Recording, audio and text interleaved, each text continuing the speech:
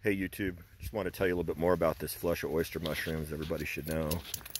A lot of guys on YouTube say, oh yeah, you can put them in water if they're old or dried up or whatever.